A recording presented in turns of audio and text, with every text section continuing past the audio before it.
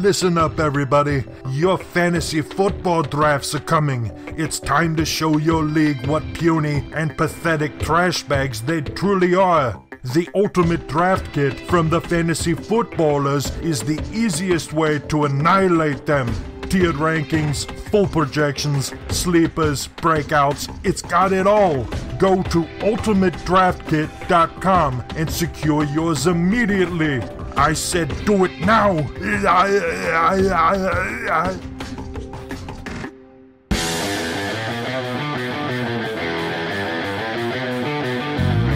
Welcome to the Fantasy Footballers Podcast with your hosts, Andy Holloway, Jason Moore, and Mike Wright.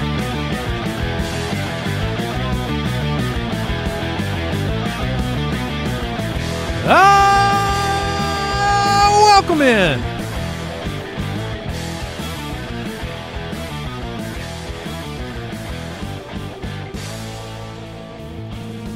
Monday, August 7th, the Fantasy Footballers Podcast. Jason Moore, Mike Wright, I'm Andy Holloway. Welcoming you to another week. The NFL season approaches. We're with you every day. I just spent about 4 to 5 minutes watching every Jordan Love throw from the Green Bay Packer game. Please give us the review. It's inter-team scrimmage, so they're not like trying to harm each other as they do in an NFL game. I thought he looked okay. I was looking more for also like, does he have any tendencies? And it was interesting that it started with 2 deep shots to Romeo Doubs. I did see some Romeo Doubs deep highlights when he beat Jair Alexander. Yeah, was that one of them? Yep, it was unfortunately there was an overthrow. I think Jordan Love's underrated. I brought him up for fantasy purposes on last week on the Dynasty pod of like when we broke it down in the division of just like he's set up for such success that I'm not calling for Jordan Love to be the next big thing, but we should leave a little bit of room for margin that what if he's good, then he is set up instantly to have not top 5, but like he can be a real solid streamer, even a top-end quarterback too. Jason, we talked about this a little bit, the fact that their structure is set up in a way that he could come in and be very successful. It's a little reminiscent of like Geno Smith coming into the Seattle situation where you know what to expect. You have talent. You have a defense, a head coach. You have a number of years where they've been competitive, so you put him in a position. He's not a rookie, right? He's been behind Aaron Rodgers, who, for the record, he has a great relationship with. Yes. Very close. It was a little surprising, but true. I like betting on well-run franchises. Like it seems maybe a little too simple, but I find that when you've got an organization that has just succeeded for a long time, and obviously part of that has been they've had great quarterbacks for about 300 years running. Yes, that's accurate. But still, organizations that build rosters in smart ways and have good coaching are usually good fantasy bets as well. Yeah, and players like Aaron Jones certainly help you out in the passing game, and we don't want to underestimate that. Lots to talk about today. We got news. We are into the running back rankings countdown. Couple things I want to remind people about at the top. Now that we're into August, I want to let people know we will be having our Megala Show live event in Los Angeles, end of this month. Tickets available at ballerslive.com. Not a lot of tickets available, but there are some remaining. We have a lot of, we've done multiple cities in the past. This year we got one big, huge, larger than ever before show at the Palace Theater, August 26th. Check that out at ballerslive.com if you are within, I think we said 3,000 miles. If you're within 3,000 miles of L.A., we expect you. Yeah. If you're within anything beyond that. They have an international airport for sure. But if you are in the L.A. area, you got to come and check it out. Yep. There's some seats left. It's going to be a wild and fun and awesome night, the biggest show we've ever done. And there may be some more surprises we'll tell you about here soon. So grab your ticket while you can. And then the Ultimate Draft Kit is available. You heard our good friend at the top of the show. Great friend. Yeah, and definitely him. UltimateDraftKit.com. Always updated. We got some big news on Alvin Kamara we're going to talk about momentarily. That has already been accounted for in the Ultimate Draft Kit. Got more news about the Saints backfield beyond Alvin Kamara this morning as well. Always up to date. Gets you prepped up for your draft. Lots of premium resources in terms of analytics so you can break things down. We've got consistency charts. I don't think we talk about those enough, but you can look at players and how they perform week to week. We actually give them consistency grades based on their week-to-week performance, their volatility, their beta, so to speak. If you're into the stock market world, okay. their beta. I like it. I mean, I thought you were attacking the alphas. We have alphas in there too. We got betas. We got calling them low T over here. Carotene.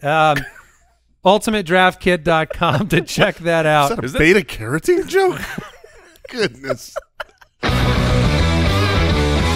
News and notes from around the league. Presented by USAA Insurance. Alvin Kamara has been suspended 3 games for his role in a fight outside the Las Vegas nightclub in 2022. And now we know. Mm-hmm. We didn't know. Would it be 4, 5, 1? Yeah. What other numbers are there? Could have been 2. Mike actually said he had to increase his ranking of Alvin Kamara because he had kind of pre-guessed 4, way off. And my bad. You know, it is a really difficult thing. The Alvin Kamara draft cost, Mike just brought him up on our Ice and Fire episode. Obviously, with the suspension, you're going to be without him during a very important part, the beginning of the season. You don't get to put him on the IR, which is something that, you know, if you knew you were missing, let's say, Javonte for 2 weeks, which apparently you're not, but somebody like that, at least you could put him on IR. Now you know the 28-year-old Alvin Kamara, former fantasy superstar, is going to be on the shelf for 3 weeks. You have a rookie and Kendre Miller, who we all really like the talent of. You have Jamal Williams, who was very effective in the red zone last year. And then they're kicking the tires on Kareem Hunt this morning because Eno Benjamin tore his Achilles, who was part of their depth chart at running back. I say all this because, you know, one of the beat writers that I know we all trust quite a bit is Nick Underhill in New Orleans. And he released an article recently just talking about some of the things that the team observed about what made Alvin Kamara less efficient last year, that they fixed this offseason, and they're very excited about his potential in the offense. We talked about Derek Carr. He throws to the running back about middle of the pack in that regard. Did you read the part where they had to balance out his legs? Yeah, it's one of the keys to running. Like, apparently there was a asymmetrical muscle situation with his legs. Yeah. So, look, Alvin Kamara was in the one strong leg club last year. We just didn't know about it. And so I guess I say all that because there's going to be a draft price of Alvin Kamara that is very cheap. And he's a big name. And the Ice show said maybe just pass on that. Yeah. But I mean, if Alvin Kamara is, I'm going to be real with the people. I'm going to tell you, if I'm sitting in the 5th, 6th round and I see Alvin Kamara's name and I'm making a decision between Alvin Kamara and give me a running back and A.J. Dillon. Okay. That is going to be a hard situation psychologically for fantasy players. Well, let me tell you right now who he's going around. Maybe it won't be so hard. Yeah, I don't think it'll be quite as easy or difficult. Alvin Kamara or Joe Mixon. They're going right next to each other right now. That's stupid. Joe Mixon's going to go way, way higher. Should go way higher. That one's doesn't make sense. Okay, Alvin Kamara or Aaron Jones. Well, that's stupid too. Okay, that's not hard. Alvin Kamara or Miles Sanders. Yeah, that's stupid. Yeah, so Alvin Kamara still needs to drop a little bit in ADP to get where we are comfortable drafting him. In ADP, he is right now in the 411. We're looking at this is ADP based off of the sleeper platform, but that's going to change. But just in case, let's throw him into the 6th round. All right. For you, Andy. That's where I think he'll be. Yeah. And so if we're in the 6th round, we're talking about Alexander Mattison, James Conner, Javonte Williams. Okay, this ain't that hard. Yeah, I'll take all three Yeah, of let's those just pass on Kamara. Glad we figured that out. Now, what if you put him in the 8th round because they signed Kareem Hunt and people freak out even more? Okay. So you want some 8th round guys? Yeah. All right. That's where A.J. Dillon is. Yeah, I'll take You got Alvin one? Kamara over A.J. Dillon. James Cook. Not, Antonio Gibson. I'll probably take the shot on Cook. Gibson's tough. I would go Gibson. I think that's the line right there. That would be if I had enough running backs in the 8th round and I can wait, I'll take Kamara. Yep. But Yeah, all right. So he needs to drop 4 rounds. yeah, see, Right. he needs to pretty much plummet, which is his ADP is interesting because even at the 411, it's like we knew a suspension was going to happen. I guess people were betting that it was just going to be a game, and then I thought 2 was in the cards. But even a 2-game suspension at 411, when you could be like Miles Sanders, Pierce, Akers, or going way after that, or at least a full round, I don't know. It was just interesting for someone who was so inefficient last year. I don't know. I have my concerns about it. Does Kamara still have the juice? I mean, maybe now with that his has Super Camario fallen Okay. to the wrath of the Goombas. I forgot we had that. Yeah. That didn't sound good.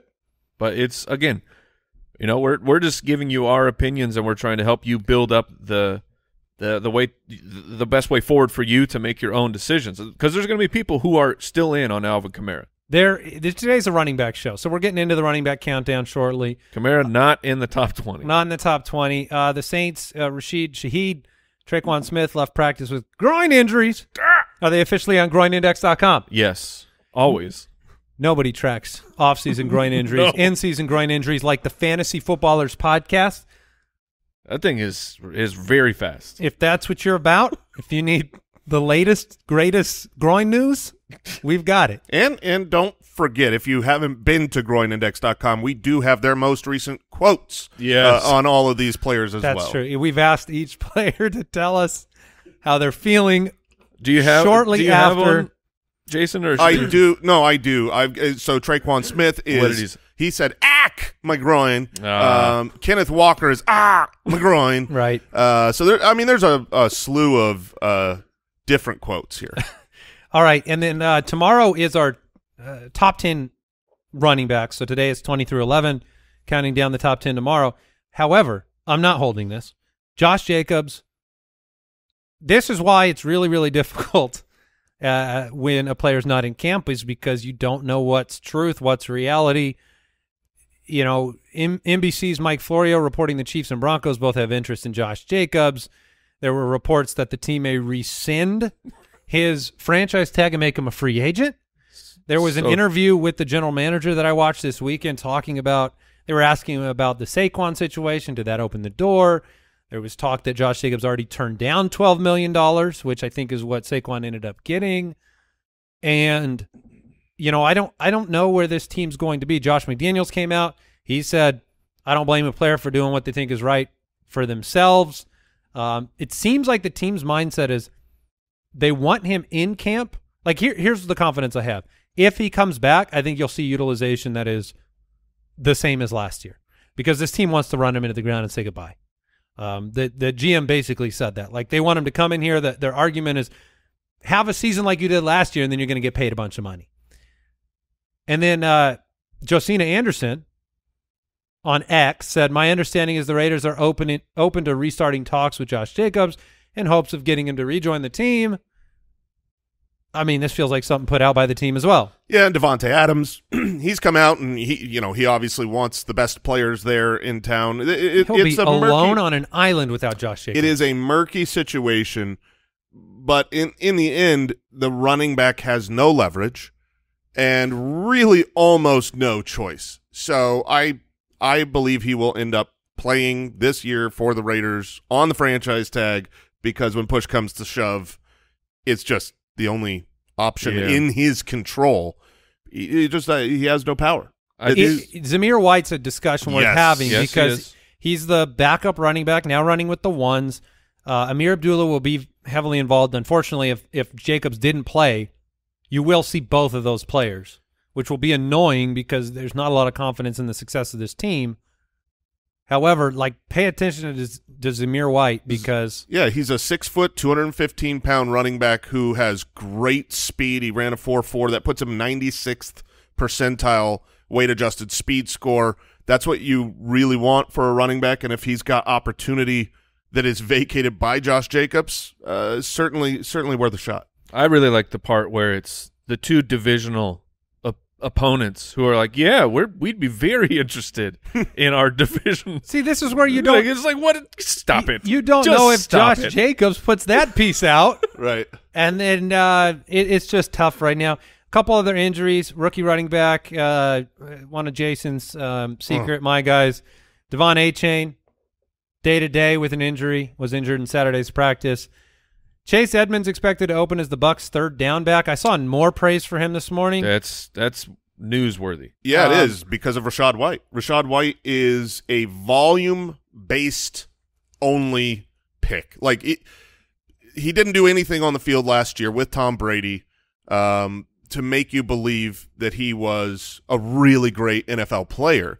But the opportunity that he has without Leonard Fournette and his pass-catching ability, that says, hey, he could just volume his way to a decent fantasy finish, and that's why I think a lot of people there's a handful of people that are really in on Rachaad White at his current ADP. I have not been betting on Rachaad White, but I think he's interesting. Yeah, but if he loses some third down work and the pass-catching work without Tom Brady throwing the ball 700 times, all of a sudden, I mean, you just lose a lot of the luster. I reacted strongly to it immediately when I saw this news, and then it was like a little bit of a correction back to where, like, Chase Edmonds has been a bad football player for 2 years, and so do I believe that Rachaad White's a more capable, talented player? I do. It's something to pay attention to. Certainly, and the just another piece of it is like, okay, well, if Chase Edmonds is the guy that the team wants on the field in those obvious passing situation, it's does Chase Edmonds then become like also the 2-minute drill type of player? Because we do, for football, we can overreact to, oh, well, this player's there on third down. Well, it's how many passes are running backs actually catching on third down? It's not as high as you would think. But yeah, Kyle, are you on the microphone, Kyle? Yes, I am. What was the percentage of just running back to yeah, I'm here. What was the percentage of third down plays last year? You were doing some analysis on third downs. It's about 20% of the plays, so it's a lot less than we realize. I think often when we use the phrase like the third down back, it's really it's passing down. Pass catching back. It's the 2-minute drill back. Yeah. It's and come back player when you're trying to get back into a game. Exactly. It's not specifically just how often they're out there on the third down only. I think you make a good point. Kyle's analysis is kind of just worthless. Yeah, you can go back to the fridge now, Kyle. Full sprint to the microphone wherever he is. Cardinals. Oh, do we have the button? Can somebody help me? Mediocre signing of the week. Marlon Mack, Kenyon Drake have both been signed to play football this year. The Cardinals bringing on Marlon Mack, and the Colts adding Kenyon Drake. There you go. Okie dokie. That was today's news and notes presented by USAA Insurance. Learn more at usaa.com/insurance. Running backs. All right, here we go. The running back countdown begins with none other than Alexander Mattison at number 20. He snuck in. He snuck into the top 20. Mike has him the highest at 16. Shocker. I'm at 21. Jason's at 23. I have him a good bit higher than Jason, but me and Andy aren't that far off. Running back 22 by ADP, 6th round pick. So, yeah, I'm taking Mattison over Alvin Kamara, as we said earlier. Dalvin Cook is gone, and when he's been absent due to injury, Alexander Mattison has taken advantage of those limited opportunities. He's averaged 16.9 fantasy points per game when he's been out. We have a head coach that we like for this offense. Dalvin Cook ran a ton of routes last year, and so that's part of the discussion here around. It's not that Alexander Mattison should be played in fantasy. Of course he should. It's really a discussion about what's his range of outcomes. How good could he be in this offense? What is the ceiling for Alexander Mattison from a talent and involvement perspective? How many other backs will be involved? I mean, I went back to 2020, 2021, kind of looking at different running backs that had okay years, right? Like David Montgomery in Chicago had a couple of seasons that were like, all right, he finished around where we have him ranked. It's 20th. But you wouldn't have he wasn't a key cog to a championship run. So when you take Alexander Mattison, you seem to be getting a discount due to the fact that he's unproven as a starter.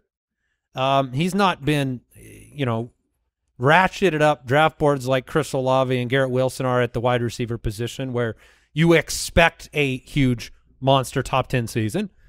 So what do we think about Mattison? Yeah, as the lowest ranked analyst on Mattison here, I'll say that he has an extremely high ceiling. The outcome for him to have success is a very obvious path. They've talked about using him in a 3-down role to where he is more involved in the pass catching as well. The routes run is a huge question mark here of like, is he going to be very involved in the passing game? Because to me, you've got him 200 to 250 on the carry count. Like that's where I think he's going to land somewhere, and that's a valuable role. So that's good for being a running back too. The question about your upside will become what is the passing role, and if he takes a big share of that, I mean, this is a good offense with a bad defense. It's going to score a lot of points, and he's been talented on the field.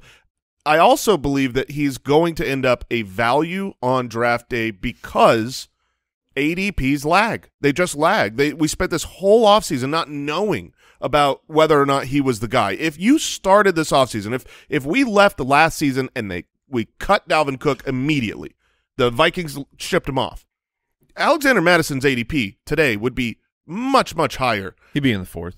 And so I think by the time drafts roll around, it's still going to be nerfed a little bit from the ADP fears of over-drafting a player. My hesitancy around Mattison has just always been related to how good I think he is relative to other people. The efficiency numbers for him are nowhere near where Dalvin Cook was historically. Per Warren Sharp, over the last 2 years, among 74 running backs with 100 attempts, 68th out of those 74 in yards per carry, 43rd in explosive rush rate, 42nd in yards after contact per carry. You give a player like that a ton of volume. Are those numbers going to change? Right. That's kind of the worry. We've heard Ty Chandler has not been impressive in camp. When you look at the depth chart, you got Dwayne McBride, he's a 7th-round pick. You've got Kene Nwangwu, who's been special teams historically.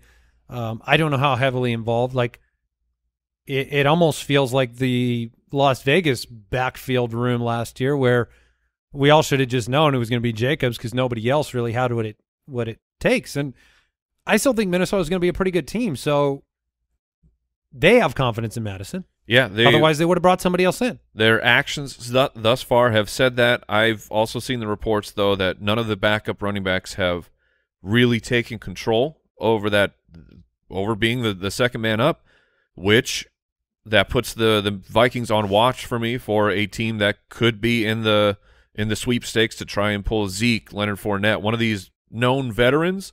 I would think that even if they add one of those players, Alexander Madison's still going to be the first player up. But it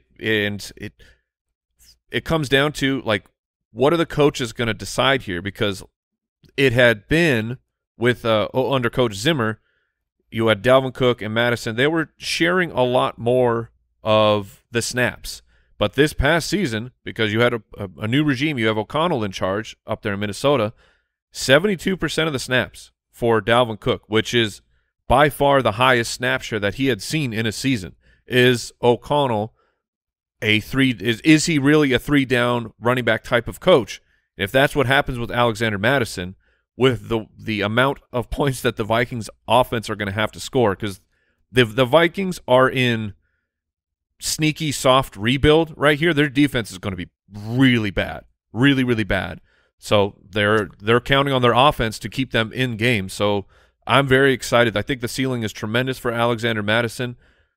We don't know if he's NFL good yet, because he's good when he's the guy, but the last couple years as the backup hasn't been tremendous.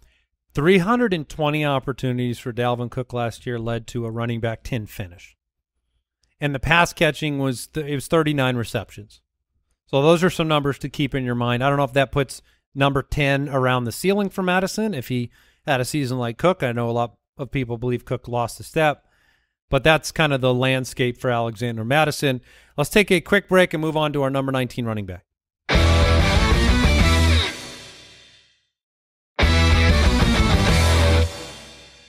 All right, at number 19, we recently revealed a quote from him on the show.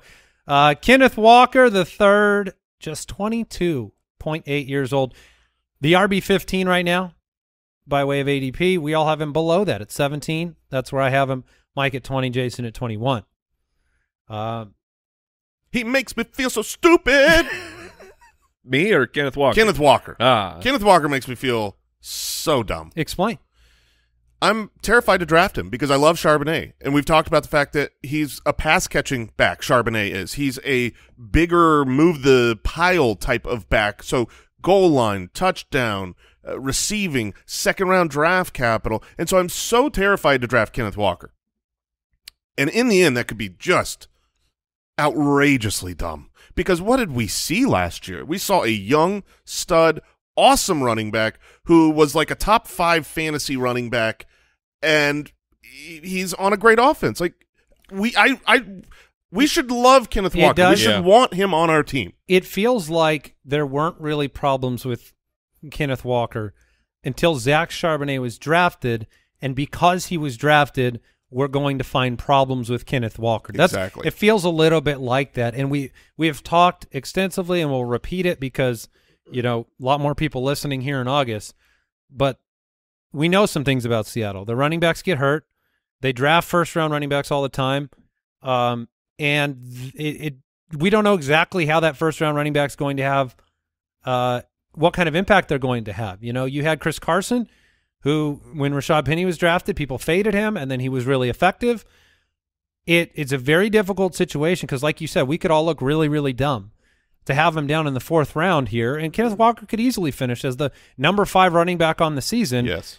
All that has to happen is the team has to give him a bunch of work and say that Zach Charbonnet is more of a compliment.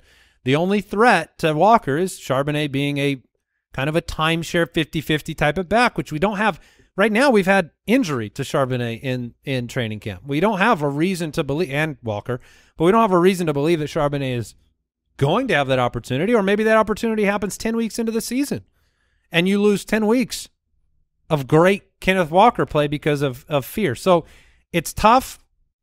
Walker's so young, so dynamic, a big play. He's fun to have in fantasy because big plays can win you a week. Yeah, he's a home run hitting running back who was not tremendous in short yardage. So last year, here's some of the inefficiencies. You had 17 carries inside the 10. Only 2 rushing touchdowns. That's not the numbers that you want to see. 24% of his carries failed to gain a single yard. That puts him at 63rd among running backs. And so it's just, does Pete Carroll look at that? Was that part of the reason of like, well, I'm going to get Zach Charbonnet on this team because Walker is he's not as big as Zach Charbonnet and he's not as smooth catching the ball. So there are huge concerns, but because of the home run ability of Kenneth Walker, you can have weeks where his fantasy finish will outproduce the actual volume that he had, which will make him volatile. He could be at 14 carries, but one of those carries could be a 30-plus yard rushing touchdown because that's the type of player that he is. So it's going to be up and down. It's pretty scary, but there's also the stuff of Seattle, like Andy was saying. Chris Carson was still the guy, despite the drafting of Rashad Penny in the 1st round. So Kenneth Walker could still be the guy. Like and that could end up that way. There's been commentary from the local beat reporters to that end. Right. The expectation is that Kenneth Walker is going to get the majority of the work. Like that just came out last week. So it is a really tough situation because, we're not going to talk about Zach Charbonnet today or tomorrow. Right. He's not part of the top 20. But he's a tough decision by extension of the Kenneth Walker thing. And He's going to be too expensive in drafts to comfortably handcuff.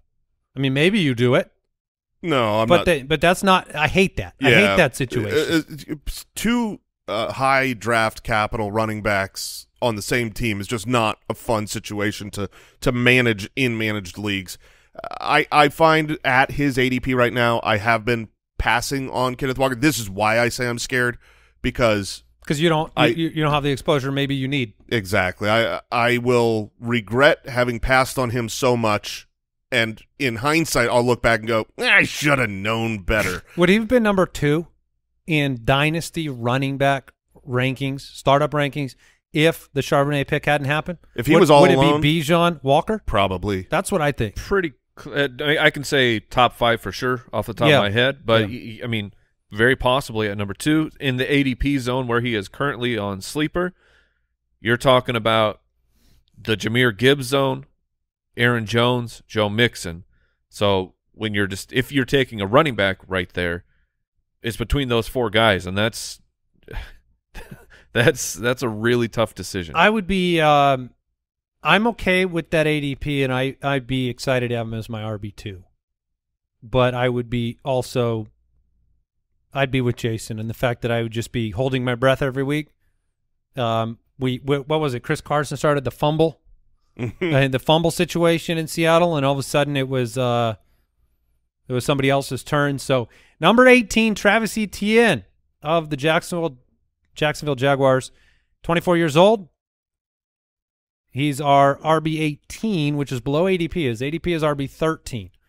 I've got him at 15, Jason at 19, Mike at 21. So even though I am the highest and above our ranking as a group, I'm still below ADP. He is a great talent. There's a lot of weapons in this offense. My main concern is related to touchdown upside and potential for him. I think it's going to come through the air and through big plays. He wasn't great near the goal line last year, and Tank Bigsby is a tank. Yes. He is a monster, and I think he's going to get all that work. I really do. The early reports out of camp have been very positive on Tank Bigsby. He had 14 carries. This is Travis Etienne. Inside the 5, he only scored 3 times. The similarities between Kenneth Walker and Travis Etienne are just astounding. They are both exceptionally explosive athletes that on any touch can house it, who last year both guys had stretches where you thought, this is the future of the position for fantasy football. And then both of these players ended up having their teams draft a day 2 pick on a talented running back who's seemingly going to take goal line carries away from them because neither one of them were great in the goal line situation. So very, very similar. If I have to choose between these guys, I like Etienne a little bit better. The fact that he is coming back to year 2 off of his season-ending injury 2 years ago, I like that a lot. The Jacksonville Jaguars offense, I think, takes a big step forward. So both of these guys are very, very similar. There was a run last year. Like, this is the potential of Travis Etienne in this offense, and you're going to see it. It may not be consistent, but you're going to see it. He had a run week 5 through 8 last year, 7.1 a carry, 8.6 a carry, 8.1 a carry, 6.5 a carry. Jamal Charles was reborn for 4 weeks with Travis Etienne last year. He was ripping off 50-yard runs every week. It's exactly what it looked like, though. Shot out of a cannon, started to get banged up a little bit, played 8% of snaps in week 12, didn't really produce from that point on, and it was, no touchdowns. I mean, he only scored 5 on the year, and 4 of them came in a 3-week span. And so that is the concern, is that without a big play and without the team transitioning to passing him the ball more, which I think he's completely capable of being. Oh, yeah. Like, if you made him Austin Eckler, like in the offense, he would be fine. Yeah, I mean, in college. But it's a matter of, do they do that? In college, with Trevor Lawrence, he was an amazing pass-catching running back. In the NFL, he's actually been a little bit inefficient in the pass-catching work, but I think that's silly. He has the tools and the ability to be a pass-catching back. Okay. So, Mike, any other thoughts on Mr. Etienne here? He starts with Indianapolis, then Kansas City, Houston, Atlanta. Okay. That's not a bad 4-pack to start the season.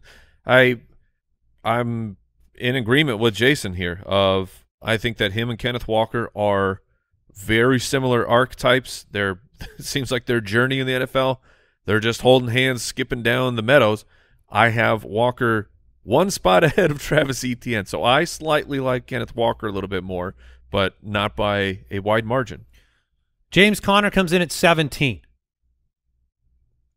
The one slightly sparkling jewel in the toilet of the Cardinals. I You was look in looking that at- toilet and you go, Oh, oh man. no. It's like when you put There's like, a diamond in there. you put like a disco ball light attached into Are you your going toilet. in after the diamond? Yeah, Is the question. if Are you you look going? in that dirty toilet, this is a used Oh, come toilet. on. Oh, Look, This it's is the too- Cardinals. It's a used This toilet. is too much. If you look in that Did you used see that? toilet Hold and on. you see like an engagement, a diamond ring, yeah. are you going after it? Are Yeah. you flushing? Of course you're going after it. Okay. You can wash your hands 5 times. Did you see the highlight play Yes. that's going around? Of course you did. I saw it, was also tagged in it many, many times, but of the The Cardinals took about 45 minutes to snap the ball, and then when he threw the ball, it hit the defender in the back of the head. yeah. Yeah. Looked real good. It was awesome. So, are you with me though? Are you diving in? Jason is for sure. I am. I mean, you got him at 13. I'm at 16. Mike at 23, and he's being drafted at 23. So we are. Should we leave it in the toilet? Are we like No, Cardinal biased fans here with James Conner? I think it's fair to be accused of that simply because when you are high on a player that is from your home team, it You can don't get look high like on your that. own supply, man. yeah. They're a local team. The nice thing, though, is his ADP is not outrageous. It's not someone that, I'm not drafting him as a top 15 running back. I wouldn't do that. He carries a lot of risk. You worry about the offense as a whole without Kyler to start, and you worry about his inability to finish complete seasons. That being said, last year when Kyler went out in Week 10, I mean, you had James Conner from Week 9 through 17. That is most of the time that Kyler was gone, and it was a bad offense. He was the running back 5 in fantasy. Like, he got it done, and the reason he got it done is because he's all that was there, and he's really good. So if you've got a guy that can get goal line, who can catch the ball, who has no competition, it kind of doesn't matter that you're on a bad offense. 68 reception pace in that run. That's the situation you find with James Conner. Yeah, is he going to have touchdown regression? Yeah, probably. He probably won't score as often as he did.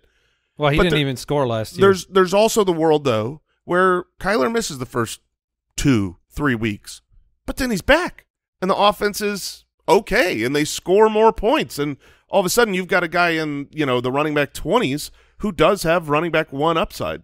Look, we all have him ranked where we would, we'd rather take him 2 rounds later than Etienne and get the value there. But it also, I have fears because the first 8 weeks last year were a complete bust. Like James Conner was talked about this exact way in the offseason, and he was a bust for fantasy purposes. By the time you were playing him in Week 9, it was you were probably in a different situation, and he was on a different fantasy roster. So that freaks me out a little bit. Camp reports have been great. I saw some highlight reel catches from James Conner the other day, and he's going to be a good friend to Colt McCoy and Clayton Tune in these really rough, disgusting defeats. The rootin', tootin', shooting quarterbacks of the Arizona Cardinals. That's right. That's right. 28 years old. Yeah. Is that a warning sign? It's not the it's not the best. That is just that's the age cliff there for running backs. He has seen a good amount of work in his career, so I have him ranked where he is going at ADP, which that means that it's a fine pick. I mean, the 6th round. The thing to look at is we just talked about Travis Etienne at 18, and we're a little bit behind there of his ranking. We have James Conner ranked in front of Etienne, and he's going 2 rounds later. So to me, that says Value. this is probably a value that I'm going to be interested in, especially if I'm starting heavy wide receiver or onesie positions. Jahmyr Gibbs comes in at 16, rookie running back for the Detroit Lions. There we go. A young stud running back with, I think, fewer question marks.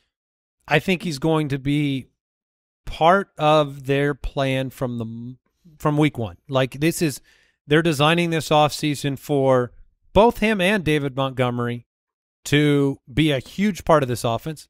I think they'll share snaps together a lot. The reception totals for Jahmyr Gibbs, like, they're going to be very, very good. Yeah, he is a receiving back, and that matters so much in fantasy football. He's a weapon, Jason. That's he's a weapon first. He's positionless. These are the quotes being given about Jahmyr Gibbs. But if you look at what he did as a pass catcher at Alabama, the second most ever receptions for an Alabama running back, he is truly elite. Not only did he catch a lot of passes, but when he caught him, just so effective. He had 2 drops on 103 catchable targets. He's very, very good. And a running back target is worth 2.5 times more than a rush attempt. So if you want to put that in context of like, well, if you thought about he only gets 125 carries, right? Because he's a smaller back. He's not going to get a lot of work on the ground. But he gets 70 targets. That is the equivalent of 300 carries for a running back when it comes to fantasy points scored. So you don't need to be afraid of the workload for Gibbs. Say it one more time. If he were to get 125 rush attempts and 70 targets, it would be about the same opportunity as getting 300 carries alone. From a fantasy point output perspective, that's very helpful. It's a non-traditional type. Like, it's really easy to take Bijan Robinson.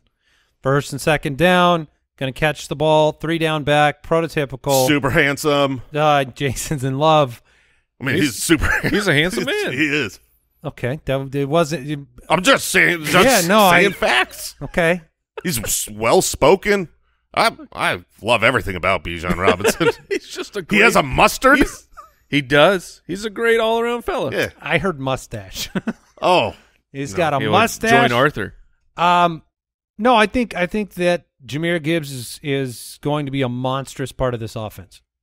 So we can be excited. Amazingly, we're not alone, though, because we're consensus-wise actually lower than ADP. So we might not have him because everybody else is in on Jahmyr Gibbs in that draft capital. Yeah, I'm right at ADP with him. I've got him at running back 14. The nice thing is with him, though, if you do go after the chance at Gibbs, there is an unknown upside of truly elite playmaking. If you look at first-round draft capital running backs who played at their age 21 season, which is what Jahmyr Gibbs is, the list is pretty much non-stop superstars and Clyde Edwards-Helaire. Who still finished as running back 22. Yes, he was okay, but it's Todd Gurley, Ezekiel Elliott, Christian McCaffrey, Saquon Barkley, Josh Jacobs, Clyde Edwards-Helaire. And now this year we've got 2 guys in Bijan and Gibbs. 5th-ranked offensive line. It's going to be a huge upgrade for both Gibbs and David Montgomery. Coming in at 15 is my last point. Is Mike? Is no, I'm not at 15. So the quote from Brad Holmes, the GM, said, "I view him first as a weapon. If he's a weapon, forget the RB position. He's an elite, explosive, positionless player," which I'm sure Jahmyr Gibbs has documented that statement and printed it out everywhere. It would be how I would present it when my 5th-year option is coming up. Yeah, whoops, Brad. Sometimes you just don't need to talk. If you're a GM today, what you should be saying is he is definitely just a running back. Just a run-of-the-mill, could find him anywhere running back. Oh, no. The tune will change here in about 2 years. Right now he's on his rookie contract. Oh, he's not even a running back. Build him up. Build the young man up. Etienne had a lot of comments about, what you can control as a running back right now, and his biggest one was be a weapon in the passing game. Like Christian McCaffrey got paid because he's more versatile. All right, 15 is Breece Hall. He is being drafted as the RB10. The people are not afraid. Mike has him at 11, Jason at 15. I'm at 19. We have a wide range of opinions on Breece Hall. We may have a wide range of rankings, but I think we have the same view in the fact that, look, we know the variables. The variables here are, do they add another back, which this morning there was a lot more talk about Ezekiel Elliott than there was Dalvin Cook, that the team remains very interested in Zeke, which I didn't realize that. And that nothing's happened with the Dalvin Cook side. So do they add another back? And then how healthy are you? I mean, this is not something that we're going to be able to get on here and solve this problem for you. We can't come on here. We can tell you what we do, but I can't tell you whether or not he's going to show up week 1 and look like himself, whether he looks like himself in week 5. I would feel a lot better about Zeke going there than Dalvin Cook, because I would feel like Breece Hall is going to win out quicker than maybe the Dalvin Cook situation. But, you know, ultimately we have a wide range of outcomes here because you don't know what you're getting in the beginning of this year. And we know that the beginning of the year, not only is he coming back from injury and there might be another back, but it's a brutal schedule. It's yes, Buffalo. It is. It's Buffalo, Dallas, New England, Kansas City to start the year with, I think, 3 more tough games, like Denver right after that. Yeah, it's not a fun opening schedule for them. You've got the injury that will take him a little while to get all the way up to full strength. So I think when you draft him, you are drafting a guy where your expectation to start the season has to be a little bit nerfed. But this is also what happened last year. Last year, you go, well, he might get off to a slow start, might not be, the number 1 running back, week 1, which he wasn't. It was week 2 where he started getting a little bit more involved. And from week 2 on until he got injured, he was the running back 4 in fantasy football. He was unbelievable every week, ripping off great runs, still had a couple of runs that were like stopped at the 1-yard line. He could have had even better fantasy finishes.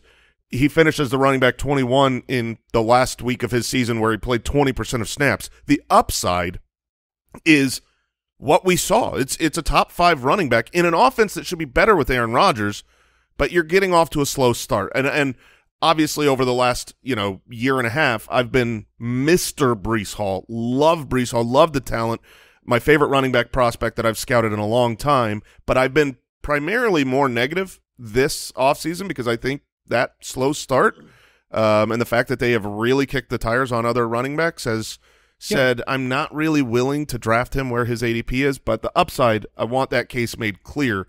He's a top 5 running back. Mike, what does it say to you when teams like the Jets kick the tires on Cook and Zeke when you hear like Denver, right? We're excited about Javante's return, and he's going to get to play in the preseason. And then you get the report this morning that they're interested in Josh Jacobs. Like, is there anything to read into the teams? Is this just depth? Insurance? You spend all this money on Aaron Rodgers, you have to have insurance in the backfield. Yes, I think that's the huge part of it is over the next 2 years, the New York Jets are all in on a singular goal, and that is to get to the Super Bowl and win the Super Bowl. So they have to prepare their team, and look, it's a nice new goal for them. Yeah, it is. And look at the depth chart. It's like Michael Carter is he is a limited player. Like he can help you on a football team, but you need more than that. And they got Abanikanda, and it's like. He's a rookie. They got to work him in. So I don't mind the fact that they're looking at these veteran players because they need to have a veteran presence. The drafting of Breece Hall is for the long term of the fantasy football season. Do not fall into the trap of, well, you know what? I'm not going to draft Breece Hall and then I'm going to trade for him. I don't think that that's going to work out very well because the player holding Breece Hall knows what they are getting themselves into. And it's also a bet on yourself as a fantasy football player that I can find enough running backs later on in the draft or on the waiver wire that I'm going to fill my running back 2 spot for a month or whatever it takes because Breece Hall had bad matchups last year, and he was incredible. The offenses should be so much better. So I'm good currently with where the depth chart is. If someone is added, then we'll reevaluate.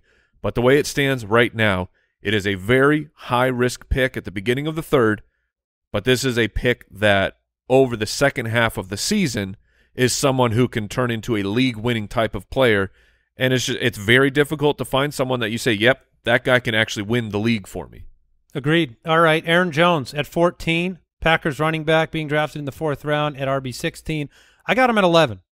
So I'm the highest of the bunch. Mike at 15, Jason at 18. We've been around the block with Aaron Jones. At times it feels like the comment I made about Stephon Diggs where it's like we're just bored. We're just bored with the excellence that Aaron Jones provides. The touchdown situation was really, really good for a 4-year run. He's, past 28 years old. Aaron Rodgers is not there, and the touchdowns have not flowed the past couple of years for Aaron Jones, but the talent on the field has been there. If you're right about, like, is Jordan Love being underrated? Is this a division-winning team? If those things come true, I can't help but think he's going to outpace his RB16 draft position. Jones did have a very nice catch. I mean, the catch was fine, but it was a really nice throw by Jordan Love in said the 11-on-11 practice that I was talking about. So Aaron Jones is incredibly difficult because he's going to be turning 29, and there aren't that many running backs that hit that level of an age, and they're still super productive for fantasy football, especially when you throw in the fact that, I can have some confidence that Jordan Love it's not going to be miserable, but I'm not going to project that that Jordan Love carries this offense the way that Rodgers did, so that brings down the ceiling. Now, he's about the same age as Austin Eckler, and he's a similar skill set in terms of being explosive in the passing game. Well, huge difference to me is the expectation of targets coming for this season. I mean, Austin Eckler is someone that's usually up in the 100-target level, whereas Aaron Jones last year was 72 targets, and I have him projected for 60 targets this season. I think that number comes down without Aaron Rodgers. I think the value of each one of those targets comes down a little bit. And so at age 29, what we expect to be a slightly worse offense, and I also expect him to be slightly less involved in the passing game. I mean, 60 targets is still very involved, but less involved than he was. I personally, I've got him behind ADP. I don't see him. I think this is the year where he's good, but not great. This was the RB9 last year. He's been 2, 5, 12, and 9 the last 4 years. I didn't realize he had finished that high. I don't agree with the target thing just because I think he's the best friend of a young quarterback in that situation. So I would expect his targets to be at or above. Yeah, I mean, the way that Aaron Rodgers has utilized Aaron Jones in the passing game in the last few years has just been so in sync that I would imagine a change is going to be bad. That's not a guarantee, but losing Aaron Rodgers, I mean, he was running back 9. The yards per catch was pathetic. I mean, that was the problem, is he's at 395 total yards on 59 catches. But even around the goal line, that's where there were just plays set up really well for him. He had 5 receiving touchdowns, which obviously is very high for a running back. 6 the year before, 2, 3. Yeah, I think Aaron Jones is one of those players that, if we believe in the Packers, then we can find the statistical backing to love Aaron Jones. And if we don't believe in Jordan Love or this offense to the same degree that we did with Aaron Rodgers, then there's lots of reasons to downgrade all the offensive pieces. I mean, A.J. Dillon, disappointment last year. You can see reasons not to like him. Dobbs is young. Watson's young. It's going to go as far as Mr. Jordan Love can take it, ultimately, because, so much hinges on that quarterback position. At 13, Miles Sanders, we have him well above ADP. His ADP is running back 19. Mm-hmm. Jason has him at 12. Mike and I at 14. He's off to Carolina after 4 years with the Eagles. His fantasy peak in his career is RB13. Tell us why you like him, Jason. Yeah, I like him because he projects to have the backfield mostly to himself. Chuba Hubbard will be there and will be worked in. He's not going to be, a Josh Jacobs level target market share, carry share back, but he is being brought in to be a 3-down workhorse back. He's being paid like that as well. And I've brought up the fact that the head coach, the general manager, and Miles Sanders were talking about getting him 50 receptions this year, that they want him involved in the passing game. And he's a very talented back. I mean, last year he was inconsistent because, the vulturing of the touchdowns and the uninvolvement in the passing game. So you didn't really have a great experience with Miles Sanders last year, but he was very good. That was when he was the running back 13, had double-digit touchdowns, great on a yards per carry. Now you go to a team that has a good offensive line. He's going to get a ton of volume. He's still young. He's being paid to be the guy. And so I just kind of see a value for where he's going right now in fantasy. If he's going to be touching the ball 300 times, I mean, it's going to be very hard to be bad. I see a lot of polarization around Miles Sanders. Mm-hmm. And I don't know if it comes from people being burnt by the kind of inconsistency that we've had from him forever and all the expectations, so now they don't want a piece of that, or if they just don't believe in this rookie-led offense under Frank Reich. Yeah, the red flags for Miles Sanders would be that there's a rookie starting at quarterback in Week 1. Since 2014, teams that started a rookie QB in Week 1, they averaged 4.5 wins. None of them surpassed their win totals. Their running backs, only Doug Martin finished better than a running back 24. Rookie quarterbacks with Muscle Hamster, shout out. Yeah, rookie quarterbacks with 9+ starts. Targeted running backs at just over 21%, which is slightly above the NFL average, and that's what we are betting on. Also, the fact that this will be a very interesting input for all of these statistics, because the Panthers are in a division of there's no clear, like there's not the juggernaut of that division right now. It seems like anyone right now, if things break in the right direction for that team, if they are the healthiest team, they could win the division, and they can win the division with 7 or 8 wins. All right, number 12, my favorite running back of this bunch today, Joe Mixon. Back in Cincinnati, took the discount to come back. The RB17 by ADP. Jason talked about it, lagging ADP. I think that's going to be the case leading right into the season. This one is like the most flashing light, obvious, better than ADP situation in my mind. You're on a football team that is expected to compete for a Super Bowl. You don't have anybody currently competent in the backfield beyond Joe Mixon, who has had productive fantasy seasons, who is a talented player. He may not be the most talented, but this is that like Josh Jacobs of last year, right in my face situation where I have him at 9. It's not insane. Finished at 12 last year. 3 the year before. Yeah, I just like, you know, Travion Williams is hurt. Chase Brown's a rookie. Chris Evans, he's a jag. He's come in at times and just filled the role of giving a breather to some. I mean, Samaje Perine's a good player who earned third downs all the time.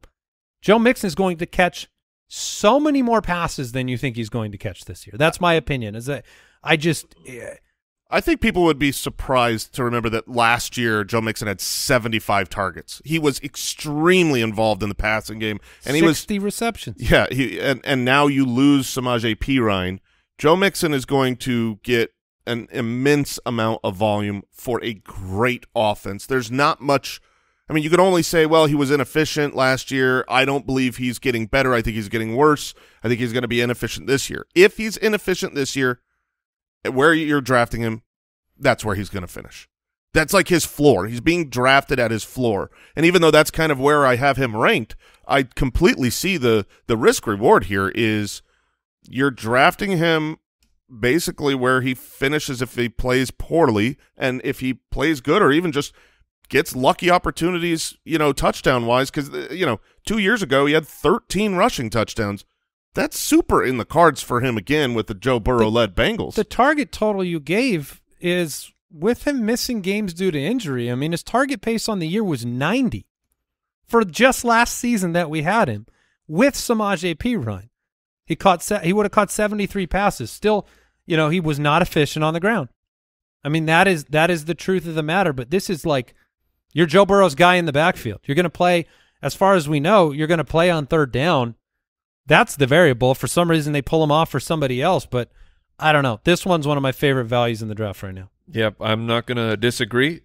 I think and you have him ranked right around 10 too. So. Yeah, I think last year Mixon was like an early second round pick, so there's possibility that is also baked in. A huge over the summer, we didn't know, is Joe Mixon even going to be on this team? So I think that's the biggest contributor to why his ADP is so low. But for what's supposed to be like the dead zone of drafts, this is a clear starting running back on a high-powered offense. There was news that came out that he's going to be civilly sued. Sure, yeah. And that could open him up to a NFL suspension. It could. Not now. Yes. But later. The way that the NFL has handled these types of cases, this seems like even if he is like everything he loses in court, the suspension would likely be next year. Number 11, the last name we'll talk about at running back today, Najee Harris, Steelers running back.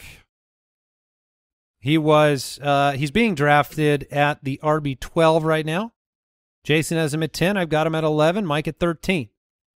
So we all are pretty comfortable with that spot. He feels I think one of the challenges here with Najee Harris is it just doesn't feel like the sexy pick. Yeah, that's fair. It doesn't feel that way to me. I don't take him in mocks because I'm staring down Jahmyr Gibbs or something. And it's like, oh, I want to take the unknown, younger, more explosive, more efficient opportunity. Whereas Najee Harris is the pick that my league mates make, and then they just get week-to-week production from, and I'm just like, I should have done it. That's kind of what happens. And right now, he's going to be the guy. I know Jaylen Warren, we like him as a sneaky opportunity type of player, but Najee Harris has a pretty strong stranglehold on this backfield. Yeah, he's going to get a ton of work. I love Jaylen Warren. I think you can like both of these players at their ADP to succeed. Last year, he had the foot problem midway through the season, got the plate removed, and all of a sudden from his shoe from his shoe. He took the plate out that he was playing with. He said that was the last step to kind of be recovered from the injury, and he was really good the second half of the season. Now, a lot of that came in touchdowns being there, whereas they weren't in the first half, so maybe it wasn't just all efficiency, but I think that gives you an example. What he did the second half gives you an example of how good he can be with Jaylen Warren on an offense that will score more this year than they did last year. I think we can universally agree that that's the most likely outcome, is that the Steelers' offense is just simply better this year than last year. Not necessarily that they're going to be great, but that's more scoring opportunities for Najee. He catches the ball. He's just a really well-rounded running back, and I agree he's not sexy. I don't think he's got top 3 upside, not on this offense, but he's going to get the ball a lot in every which way. Yeah, he's like I don't know, Walmart Nick Chubb. I mean, I'm being honest. Like, it's the volume you're into. Like, I was just you won't like the comparison here either, but like, I was looking up Cedric Benson. Like, the efficiency numbers are very similar to what Najee's was, but guess what? 321 attempts, 273 attempts. Like, Najee has a nose for the end zone, and they also just give him the ball in situations where I think maybe the efficiency will never show up on the stat sheet. You know, it's the 4th and 1 dive play. It's the goal line. Like, he's probably never going to be a 5-a-carry type of guy, but he's always going to be on the field, and we need to respect that as a fan. And I'm talking to myself. Like, I need to respect it as a fantasy player. Yeah, to me, the comp for me has always been Melvin Gordon. Obviously now that feels bad because Melvin Gordon's older, but Melvin Gordon, his first couple years in the league, 3.9 a carry, 3.9 a carry, 3.5 a carry. Also the running back 7, the running back 5, the running back 7. Also had Austin Eckler coming in and stealing something like it. There's a lot of comps there where it's just, this is an actually talented running back who, for not fantasy, but for NFL purposes, he's moving the chains. He's getting it done. He's picking up the yards he needs to. He's just not necessarily ripping off a 30, 40-yard run and house calling for awesome fantasy value in an exciting play, but he will volume his way to being an effective fantasy asset. And the Steelers' offense should be better. Like, over that second half where Najee was better for fantasy football, it's what's the real reason behind that? Was it he took the plate out of the shoe, he was healthy and ready to go? Or did that contribute to, like, that was a big factor of the Steelers' offense being better, or was the Steelers' offense better that made Najee better?